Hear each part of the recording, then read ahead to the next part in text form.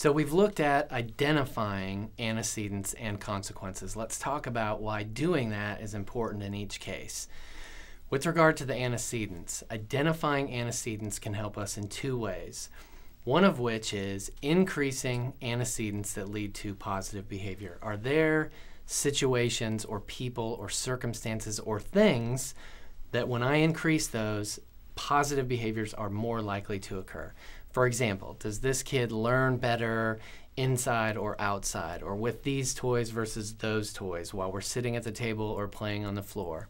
If I can identify any of these antecedents that seem more likely to lead to positive behavior, I can increase those antecedents. That's one piece of 4 with regard to applying a functional assessment to a behavior plan. Can I increase antecedents that lead to positive behavior?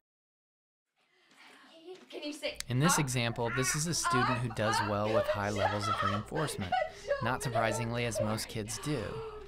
This is an antecedent intervention. When he gets these levels of reinforcement prior to tasks, he often does better.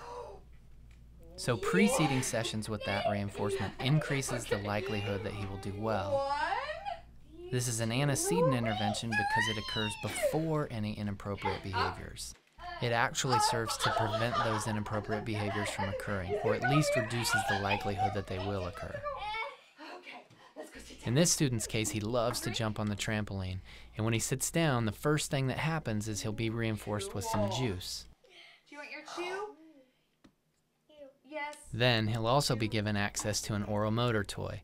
All of these things occur before he's ever presented with a task.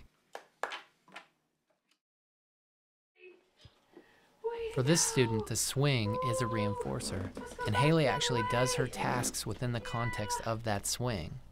And boom, gotcha. Now this also serves to reduce the antecedents for inappropriate behavior. For this student, sitting down, working at the table often leads to inappropriate behavior. And by doing some of his tasks within the context of this reinforcer, she's reducing the likelihood of inappropriate behavior. What do we do with glasses? What do we do with them?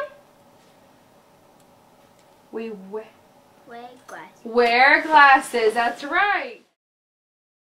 Here's another example of Haley presenting tasks to this student in situations other than formal teaching at the table. What's sister's name? Katie. Katie, that's right. What do you want to do?